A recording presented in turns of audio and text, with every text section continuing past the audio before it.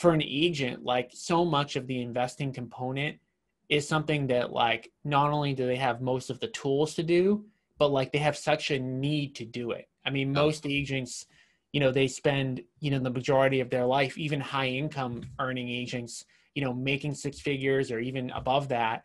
And then like the day that they stop working, their income shuts off. Yeah. And whereas like, just by adding like some of the agent investor tools that, we'll talk about as kind of the show goes on, like, they can build a retirement for themselves. And it's such like a need. And again, that's just opposed to like the person who's like trying to just quit a 9 to 5. And, at the end of the day, I think like all of us that have ever owned a business, you realize like you want to be all things to all people, but it's actually not the best thing to do.